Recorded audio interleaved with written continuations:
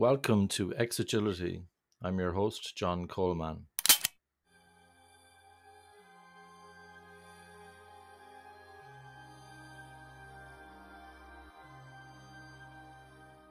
So, Jared, welcome to the Agility podcast. Thank you very much for joining today. Thank you for having me. I'm excited to be here. Thank you so much, Jared. Jared, for the curious executive out there, I talk about UX a lot, user experience. What is it really? What's so important about it? User experience in its simplest form is just what it sounds like. It's the experience that users have. Users may be the people who directly use our product or service. They could be employees. They could be people who are benefited from our product, using our product. I was just talking the other day to somebody who's working on a project that is basically the software that an insurance broker uses to price and configure an insurance policy. The user is definitely the insurance broker, but it's also the administrator of the insurance broker because some larger brokers don't do the work themselves. They have an administrator. It's also potentially the policyholder themselves because the policyholder benefits if the insurance is configured and they get frustrated if the insurance is configured wrong, the policy itself. It could be the family members of the insurance policyholder because they benefit from the safety and comfort that the insurance policy provides. It could be any number of people who are there. The sort of collective noun when we can't say a specific person is the default collective noun is user, but it's really about their experiences. It's about what it's like. We tend to measure experiences on a scale of frustration to delight. People who are not in the tech industry ask me what I do, and I say, all those things that have made you want to swear at your phone or your computer. I'm responsible for helping the people who made those things so that they no longer make you want to swear at them. And that's user experience. And Jared, is that focused mostly on products or would it also be in relation to services? Products don't work in isolation anymore. So you put out a software application into the world, it has support, it has a sales process, all that's part of the experience. It may have a subscription. There may be things people do when they're offline, not using the software that's related to using the software. Take the insurance company example. Insurance policies exist even when you have no claims. And there's all sorts of things around them, making sure payments happen on time, making sure that the policy doesn't expire, making sure the data is up to date, that if your beneficiaries change, you need to go and change that. If it's auto insurance and you sell your car and you buy a new one, that the new car is insured, that your teenager who now is driving is suddenly insured in the policy. All of these things are part of the experience. So is the insurance policy a product or is it a service? It's actually very hard to distinguish between the two these days. A service design is just a resolution of design. It's when we're looking at all the different elements. At its lowest resolution, user experience design is basically the pixels on a screen. It's the user interface. What elements are there? What fonts are there? What visual design is there? How does that screen interact? If you have to enter a username and a password and there's a button to log in and there's another link that says, I forgot my password, all of that is the user interface. If we zoom out a little, that login form exists in a bigger context of an app. There are things you can do without logging in. There are things you can do when you're logged in. Figuring out what all those things are, what those interactions look like, what the screen does. That's another type of a UX design. That is what we would probably call product design or application design, website design.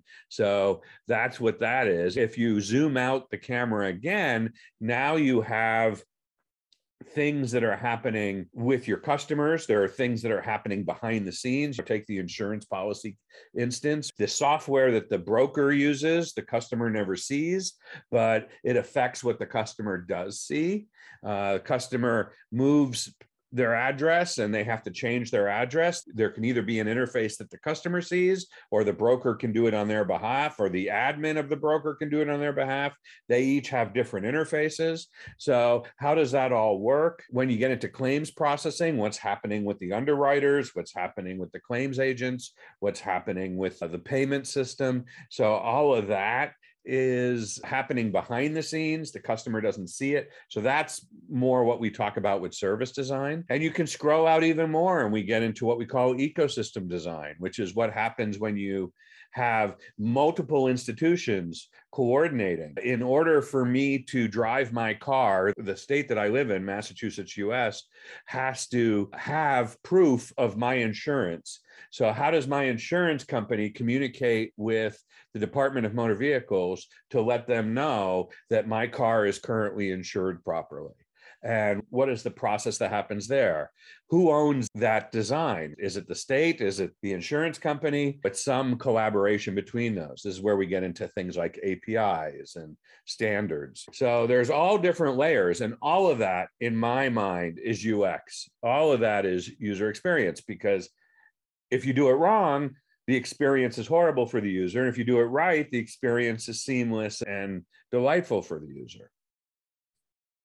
And in a sense, it's like the quality of the design, isn't it? Whether it's a product or a service, how do the various people interacting with the product or service feel when they're interacting with it? What do you think about that? Yeah, I mean, it's how they feel, it's what they see, it's what they hear. It's the human part of what we do. If we just had computers talking to computers, none of this matters. But there's a human element to what we do, and that's what we're talking about here.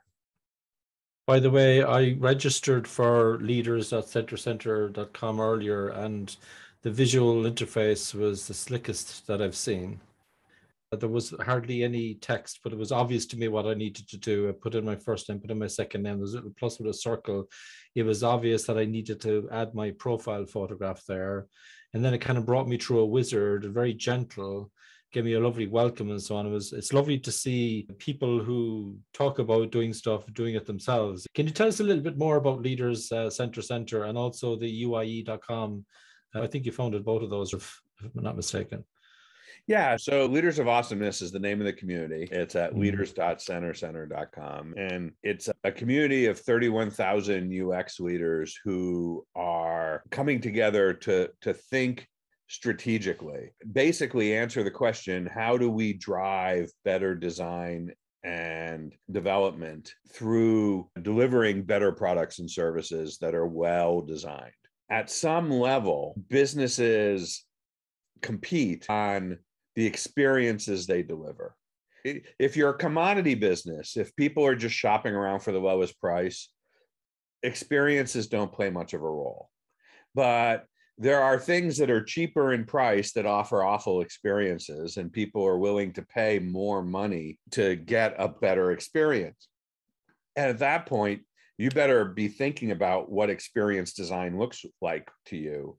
Otherwise, you're going to be in this situation where you are not able to compete. We've seen time and time again, business after business finding themselves competing against a newcomer into their marketplace that has no experience against the years. I mean, just think about Apple and the iPhone, think about the Nest, and Honeywell owned the thermostat market. And then this Nest thermostat shows up, made by people who'd never built a thermostat, who knew nothing about the market. And suddenly everybody wants a Nest. That's the problem, is that these companies that have not thought about user experience suddenly find out that's the thing that's giving them the biggest pitch, and then they're behind the eight ball. So we created this experience, this online community called Leaders of Awesomeness, which deals with that, which helps say, okay, how do we help our senior leadership? How do we help our stakeholders? How do we help our peers understand that if we don't start thinking about the user experiences we're delivering, our organization is going to find itself out in the cold, left behind in a marketplace that has better experiences than we can muster.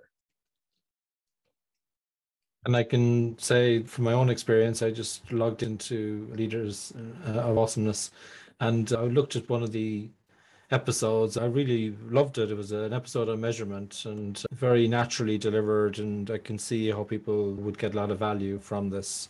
But what about UIE then, Jared? What's the target community for UIE?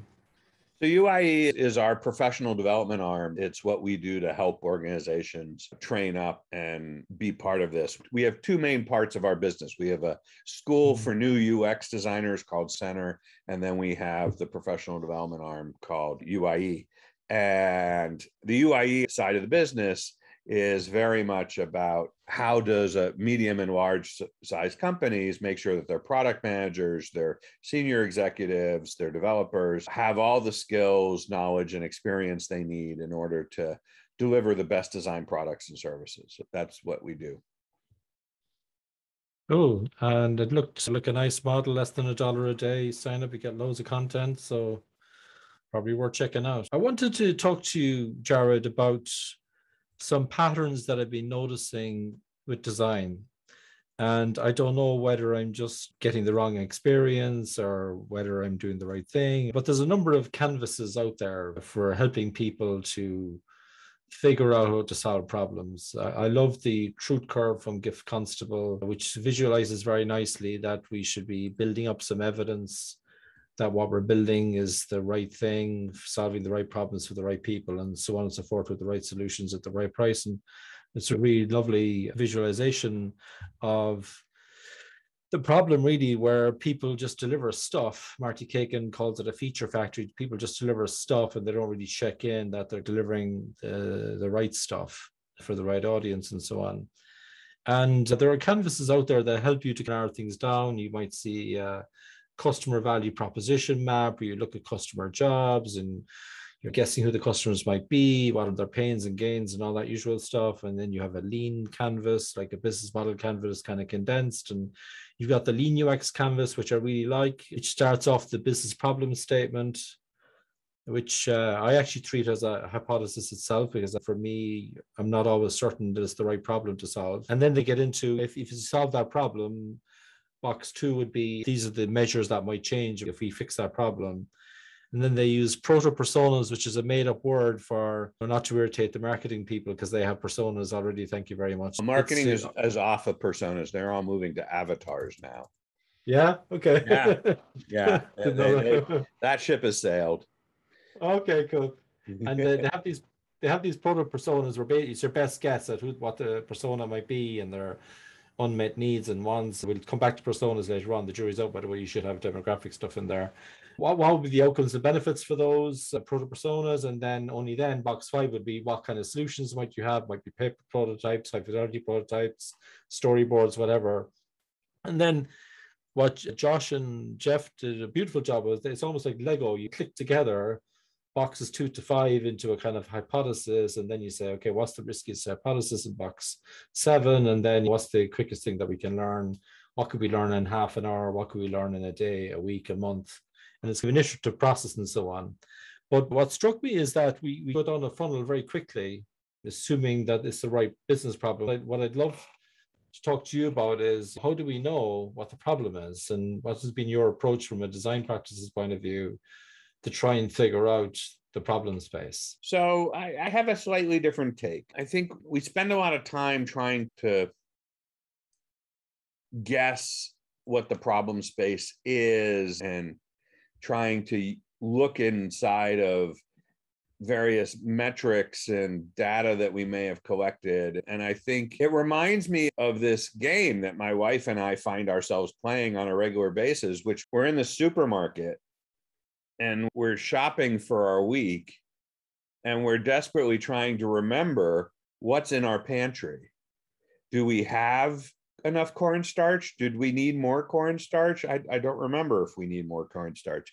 And we play this game where we're gambling based on our recollection of what we imagine the pantry has in it, instead of just looking in the pantry. And I think that's what a lot of what people call problem space analysis is. You write down this problem. You said it yourself, right? You start your lean UX canvas by writing down a problem statement.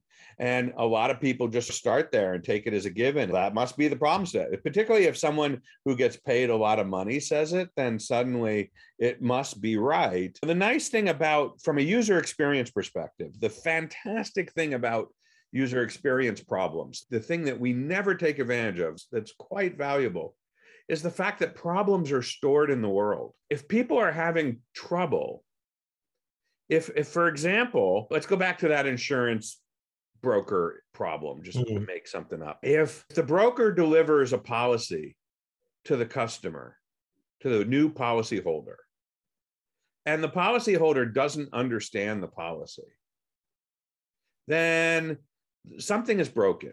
If they can't tell this is the coverage they need, that's not good. And particularly if they don't understand the coverage so much, they're just going to go someplace else that seems to have the same policy but cheaper, when in fact the policies are not the same. This policy is actually much better, but they can't see the difference. That's a broken system somehow. Where did that break down? Was it in the way that the broker configured the policy? Was it in the way that the software describes the policy? Is it in the document packet that's delivered to the customer that's inscrutable because it's all written in insurance language? What is it that broke down there? And that breakdown is costing the insurance company money. And they may not even be aware of it. They may just think, well, some customers don't understand our product, and they leave it at that. And yes, they're right. They don't understand the product, but it's not because they're dumb customers. It's because your product is inscrutable. And so if we can translate the policy into some plain language, if we can make the benefits appear and jump out, if we can show what's different between our policy and our competitors, if we can make sure that the software that the broker uses configures the policy correctly and delivers that value, then suddenly we can win sales that we weren't winning before. And that's the conversation, right? That's it. And we could say, that's the problem space. I learned everything I needed to know about the problem space of just watching customers try to figure out our policies and watching the broker put together the policy, and looking at how the history of how these policies got written and described the way that they do. And we make it seem so mysterious. It's not mysterious. You know, Yogi Berra in the United States was a baseball player. Then he was a coach for many years. He was famous for being incredibly wise. And he once said that you can observe a lot just by watching. And he's absolutely right. He also said that when you come to a fork in the road, you should take it. And I'm still working on that one. But this idea that we can observe a lot just by watching, this is the nature of UX research. We go into the world and we see it. The more we understand what it's like, the experience of someone today trying to work with our product or service, the more we understand that, the more we can see where our product and service can be improved. And we can come up with outcomes that are matched to that. Those outcomes basically answer the question. If we do a good job on, in this case, our tools for creating new policy proposals, if we do a good job on that, how do we make someone's life better? How do we make the policyholder's life better? How do we make the broker's life better? How do we make the admin's life better? We can have conversations around each of those things, and that's the problem space. And if we miss something, you know what? The problem won't go away by itself. It will still be there. Yeah, I think I saw one of your talks where you were talking through a journey map, and you had a positive experiences of going through the journey and negative experience, and you were showing that these are the opportunities. Absolutely. Is that, yeah. Yeah. So it's a simple timeline, right? So imagine a horizontal scale, which is just time. And at some moment in time, are the people who we care about, the user, the broker, the administrator, doesn't matter whom, at some point in time, they open a window, they run a piece of software, they type in some data, whatever it is. So we can map each of those things over time. And then we can ask ourselves on the vertical scale, was it extremely frustrating? Was it extremely delightful? Was it something in between? And we could map the frustration and the delight that happens over time. And then when we look and we see, okay, which were the most frustrating parts of that experience for that person, then we can start to talk about, well, that might be an opportunity. And if we watch 2 people or 10 people or 20 people, do we start to see patterns in where those frustrations happen? And if we do, those are opportunities that we could fix and start to create better experiences. And many of them will yield better business results if we do that. And I also noticed you talking about the Kano model. And it's difficult to describe this in an audio way, but there were 3 patterns that I noticed you talking about. I was wondering if you'd mind explaining at a high level what those patterns were and what the Kano model is all about. Noriaki Kano, Japanese behavioral economist, he wanted to answer what seemed like a simple question, which is, if I want to improve the satisfaction of my customers, what and how much should I invest?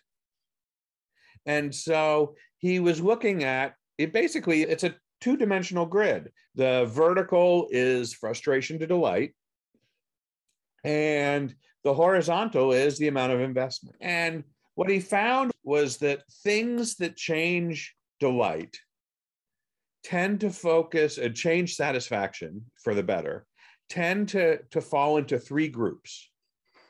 One group is just the straightforward accumulation of features. You're building a car, you're putting out next year's model of the car, you add features that this year's model didn't have. That sort of accumulation of features is one way.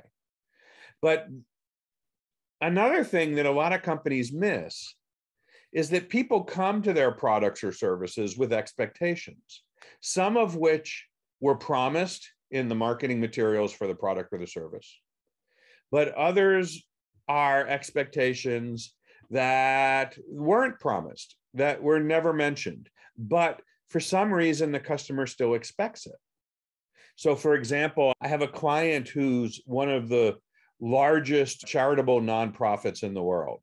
And they have these massive fundraising campaigns that involve galas and auctions and marathon races, all sorts of things that people organize and put together. And a few years ago, not that long ago, they were suddenly hit with a new expectation of their donors that they'd never had before. Up until that point, when people made a donation, they would send in a check. They had just started using apps, so you could type your credit card number into an app and they could collect the donation that way. And all of that was working fine. And then suddenly Apple comes out with this thing called Apple Pay. And Apple Pay is this transactional system. It's not a credit card. It's a different type of transaction. And customers who had Apple phones wanted to donate using Apple Pay and were suddenly not happy. They were frustrated that they couldn't use Apple Pay as their donation system. Apple Pay already remembers their credit card, so they don't have to type it in again. But if you don't use Apple Pay, you had to type in your credit card again. And that was frustrating their donors, which they didn't want to do. Now, here's the thing. Apple Pay was not on their product roadmap. It was not something they were expecting. They had no warning it was showing up. It never occurred to them that anyone would want to donate using this thing. But now it's a critical need, and they have to completely re-engineer their donation engine because they didn't anticipate Apple Pay. And the donation engine is this massive bundle of business rules that are so fragile that the last person who's tried to make changes to the donation engine ran out of the building naked and nobody saw him there again. It's just this thing that is crazy making. And yet Apple Pay now means that they have to change this. It's a very expensive change for this nonprofit that really wants to put as much money towards the medical and not spend it on software developers implementing Apple Pay. And this was a huge problem. And it was an expectation that they didn't get to choose. They didn't say, someday we will support Apple Pay. It was forced upon them in the world. And this happens to companies all the time. A competitor comes out with a capability. The platform you use comes out with a capability. Somebody who's completely unrelated. Amazon has this ability to let you buy things with a single click. You never have to put in your credit card number. Now people want to use that all over. Why can't I make donations? I made a donation last week. Why can't I just use the same number I made last week? Why don't you store that for me? That turns out to require a complete re-engineering of a billing system again. Those are the types of things that are missed expectations. So those turn out to be really costly. So the investment is high and the frustration is high. And this is a negative from the user's perspective. And then the third thing that Kano talked about, the third set of patterns that he saw, had to do with what he called excitement generators. And excitement generators are basically places where you exceeded expectations. The customer had no realization that this was something they wanted until they had it. And now they're like really excited that they get it. I think about the first time I got to use Wi-Fi on an airplane. It was an excitement generator. It's like, oh my gosh, I'm 30,000 feet in the air and I have Wi-Fi. I can actually send an email saying that my plane is late to somebody who actually could anticipate that instead of me missing my meeting and then wondering where the hell I am. I now had this ability to communicate with the ground. And this was just incredibly delightful. And so when we exceed expectations and we anticipate people's needs, we delight them. Whereas when we miss their expectations, we frustrate them. And so there's this whole category of thing, which you could refer to as delighters, which are basically exceeded expectations or things that anticipate people's needs in a better way than they've ever seen before. One thing to keep in mind is eventually those become the expectation. Now I get on an airplane, if the Wi-Fi is not working, I get pissy about it because that's my expectation that planes will have Wi-Fi. Yeah, standards raised, and it's like the table stakes are raised, and we have to do much, much more. Exactly. So if I could get on to measurement, Jared, I noticed a lovely talk that you gave on Leaders of Awesomeness today. And you were distinguishing metrics from measures, and you were talking about Google's use of heart, which seems very similar to the logic model for me, except it seems to add task completion. And you talked about quantitative versus qualitative measures and behavioral versus attitudinal and so on. And I was wondering if you could give us the dummy's guide to some of those. I know you spent probably half an hour, maybe more, going through that one of your episodes, but if you could give us the bottom line on measurement, if you're in the UX space in design and you want to figure out whether you're making a difference, whether we really are getting a meaningful change in customer behavior, what would be some hints and tips that maybe you could give to the listeners? Yeah, so from an executive perspective, organizations run on numbers, and not because executives have this fetish or something with the numbers. That's not where that comes from at all. But the phenomena is that from an organizational perspective, numbers are an equalizer. They are something that an executive can understand relative to other things in the organization. So this is a really important concept for UX leaders who are becoming more strategic when we work on their strategy. This turns out to be a big light bulb moment for them because they don't realize why they keep getting asked for numbers. The world of UX is about experiences. Experiences are all story narrative based. Somebody did this and then they did this and then suddenly it was frustrating. So they did this other thing and that just made it worse. And it's all about stories. So how do you quantify that? It turns out that if you want senior leadership in an organization to say, oh my gosh, we need to do something about this, you've got to do some of the work of translating that into numerics. They have to understand how much it costs. They have to understand what a reasonable target might be. They have to understand how far they are away from the target.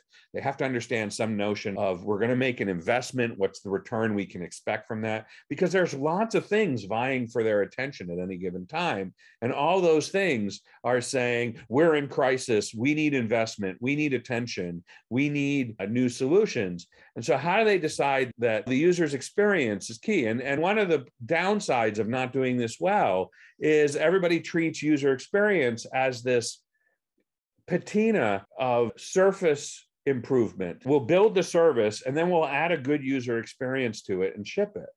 And they don't realize that's not how it works. That if my goal is to make our insurance policies more competitive by making sure it's absolutely clear what the value of our insurance policy is, such that someone would pay a higher premium than they might pay anywhere else, but they're thinking they're getting a fantastic deal for that higher premium because the value is blatantly obvious. I need to figure out how to translate the experiential elements of communicating the value of that policy to that policyholder. I need to do that in a way that I can be clear that we have succeeded or not. So we've been working for the last few years on what metrics do executives need to understand how to realize, A, there's a problem with the way our policies are written. B, that problem is costing us a lot of sales right now. C, if we worked on it with this amount of investment, we could expect this much larger amount of sales in return. If I can do that, then this becomes a priority that people bubble to the top because it helps them meet their goals of increasing revenues, decreasing costs, getting to customers we're not getting to at this point, pushing up the average purchase value of our policies, the average premium value, whatever it is. And so I need to be able to translate these experiential moments of, wow, that's a document that's got a lot of pages and really confusing, and I don't understand what it says, into a number that screams at the executives that they'd be foolish not to fix this. So that's basically what metrics are about. How do we do that? There's a variety of ways. We start with an understanding of the outcome that we're looking for. The outcome answers the question, if we do a great job on the policy management system, the system that produces new policy proposals for customers, if we do a great job on that, how are we going to improve somebody's life? Whose life are we improving? If we're not improving the customer's life, the broker's life, the admin's life, then why are we working on this thing? So we need to first establish that. We need to understand what success looks like. And success is basically a change in the world. And then we need to establish some measurements, right? A measurement is just an observation of change. When my kids were little, I would have them stand up in the doorway and I would take a marker and I'd mark where the top of their head was on the door jamb. And sure enough, my kids followed the predictable behavior of getting bigger every year. And so every year the marks would get higher on the door jamb.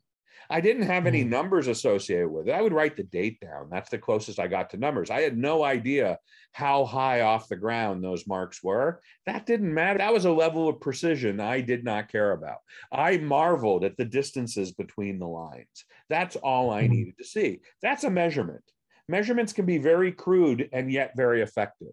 That was a very crude and effective measurement. And in our world, you have measurements, which are the changes we observe.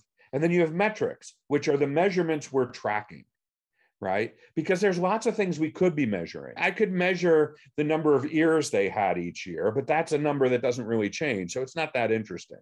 I could measure the distance between the pupils of their eyes, but that's a measure that I didn't really understand, and I'm not sure it mattered. So I'm only focusing on one measurement, which is the top of their head. Where is the top of their head in relationship to the door jamb and past years when I've made that mark? That's all I cared about. And so that's a metric. A metric is a measure that we track. So a lot of what we've been talking to our UX leaders about lately is how to translate what they do into measurements that you then track and then report on to say, here's our goal. This is what success looks like. We're trying to get to this level. And then here's the progress we're making to that goal. So you can see how far along we are.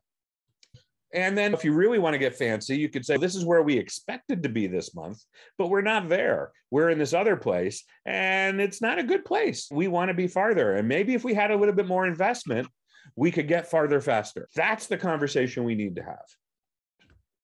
Yeah, something I've been trying as well is I've been experimenting with metrics where I'm just looking at the trend and I'm not even setting a target because I actually have no clue what it should be. And it's getting better, it's getting worse, and then to kind of what degree. One of the things I love about the logic model is from the WK Kellogg Foundation is they talk about the inputs, the activities, the outputs, which can be useful as lead indicators, but really it's about outcomes, trying to figure out, are we getting measurable changes in customer behavior? And I love the pirate metrics as well, that funnel there, the acquisitions, the activations, the revenue, referrals, and retention. But I take your point that a few examples that you've given in a couple of your talks, some of these might be relevant depending on the context. So it's really about, are we making a difference to the people who are maybe interacting with the product or service? And is there some way you can find that without gaming the system? Yeah, one of the traps that people fall into is that they look to these internal metrics. The pirate metrics are a great example, right? Adoption, retention. All of these metrics have to do with things that are important to the business. And they're not wrong that they're important to the business, but they're not how the user sees it. A customer doesn't wake up in the morning and say, today's going to be a great day. I'm going to adopt 4 new products. They don't think in terms of adoption. It's not a goal of the user to adopt a product. And the problem with focusing on the business metrics is that when we only focus on those, we create what we call in the UX world dark patterns. Dark patterns are things where we're so focused on the metrics that we actually create bad user experiences. An example is trying to cancel a subscription service that doesn't want to let you go. So they make it harder and harder to cancel. Their retention numbers just hockey stick, right? Those are great retention numbers, but customers are hating them. They're doing their best to get out of these subscriptions, and the service just makes it virtually impossible. And they're going around bad-mouthing your service to everybody because they feel trapped and they feel like they're paying for things they shouldn't be paying for. One company that I was involved with increased their retention numbers by changing their monthly billing rate from 28 days to 32 days. And by doing that, it fell outside of the regular credit card billing cycle. So every few months, they'd skip a billing period. So the customer would think, oh, I finally canceled. I didn't pay for it this month. And then the next month, it would be back on the bill because the billing cycle was a 28-day billing cycle. And the product just fell. It was at the end of the last month and it's at the beginning of the next month. So it just skips the current month completely. And that's a nice trick, but it doesn't make the customer happier. It doesn't create a great experience. So someone's going to come along and offer a no hassle cancel policy and win customers back. Netflix found that when they made their cancellation policy to be zero hassle, customers were more likely to resubscribe when some new show came out that they wanted to watch. But if they'd had this really bad cancellation process that was really painful and really difficult, they wouldn't sign up again because they didn't want to go through that hassle again. And so they were actually able to show that it was more lucrative to let people cancel easier than to try to retain them. And that the way you retain them is by just producing better content. And so if we're not focused on the experience that the user has, if we only focus on the experience that the business has, we end up going down these dark patterns and we end up losing. And we don't even know we're doing it. We think we're doing great because all the numbers are going up and to the right. But that's because we're measuring the wrong things. That's a lovely way of looking at it, Jared. Thank you so much. So I'm wondering, have we hit the UX tipping point? I've heard you talking about the UX tipping point, and you described it as people, in an organization saying we've met the requirements. Technically, it works, but was it well designed? And I think you mentioned in another talk, was the design not necessarily intentional? So are you seeing a trend at all, Jared, where people are starting to take design a bit more seriously? Yeah. So the UX tipping point is this point in a business where they've reached a certain level of maturity. And that level of maturity, before they get to the tipping point, they'll deliver a new product or service as long as that product or service technically works and meets all the business requirements. We can produce a description of the policy. We can get it in customers' hands. They can make a decision. It has all the right business requirements in it. So it states what we will do. It states what the customer needs to do. It's literally a contract. It meets all those requirements, and we're actually able to technically deliver it when asked. And if that's good enough, we ship. The tipping point happens when that's no longer by itself good enough. When if that policy isn't readable, the value isn't clear, the customer doesn't think this is actually a good idea, then we'll say that product's not ready. We're not going to ship it yet. We're going to get to the point where that's good enough. And that's a hard inflection point for organizations, right? Because you're basically saying, in the past, this thing would meet our standard criteria.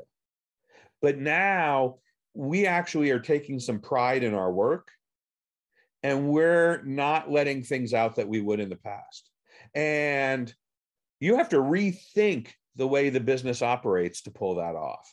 Because if you realize that you're not ready to ship too late, there's all this economic pressure on you to get this out, because this new thing you've made all this investment in is not producing any returns yet. So that means that you need to re-engineer your whole process so that you're understanding what that definition of done is, what that definition of this is ready to ship enough, and that the highest risk things that are going to prevent you from getting to that are identified early enough so you can have enough time to overcome them so that you can actually get it out the door. And we've done this in other parts of the business. It used to be that there was no such thing as quality assurance. We would just build something and put it out. And many times it would break on the customer. And then we'd be in this back end process of fixing it, or having customers swear they'd never buy anything from us again because the stuff we produce is crap. So we've been here before. We just haven't included the user's experience, the UX, as part of that definition of quality. And so we have to rethink our quality processes, just like we had to do in the 70s when we had to think about zero defect quality controls and process quality, statistical process control, and all these other things, Deming and a lot of the work of Drucker and all of these folks. We have been through this before. As the TV show says, all this has happened before, all this will happen again, right? This process is not new. But it does take substantive change inside the organization. It's culture change. It's dramatic transformational change. I have a saying, which is that there are two types of organizations in the world. There are those that are currently going through a major transformation, and there are those that don't know that they're currently going through a major transformation. This is the case where businesses don't realize that the world is changing out from under them. And either they're adapting to that change or they are not. But if they're not adapting to that change, the change is still happening and it's still affecting their business. And so that's what the UX tipping point is about. It's about this moment where we say, but the user's experience is so important that we will not put something out that has a frustrating user experience, that has something that is less than the quality standards we have come to enjoy. It just given me a eureka moment, Jared, because one of the topics that I'm working at the moment is sustainability. And in the week of the COP26 climate conference, there's a big focus on sustainable products and maybe even returning to services. And so for me, the eureka moment is, all very well to produce a sustainable product, and I don't mean like a greenwash, and proper sustainable product. But what's the design of that product, and are people really going to use it? You might provide a sustainable product that actually nobody will use because actually they don't like the design. This is key. This is one of those expectations that people have. I pay more attention to the amount of plastic in the packaging of things I buy today. I never used to do that. I never used to care about it. But now, if you give me a choice between something that's in recyclable product or something that is in something that feels like it has a lot of petroleum-based products that are not recyclable, it's a clear choice to me. If everything else is equal, I'm going to take the thing in the paper-based product.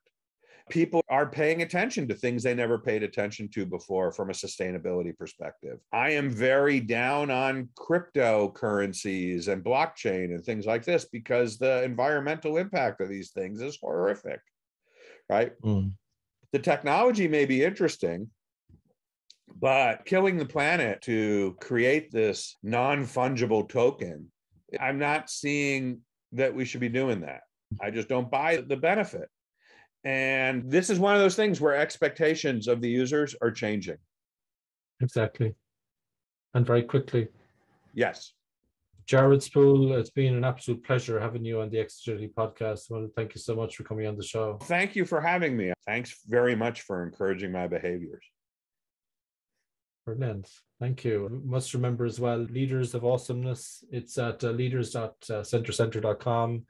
And also, if you want to look at the professional services arm of that, uie.com, where you can join other UX leaders to learn a lot more about intentional design. Thank you, Jared. Thank you, sir.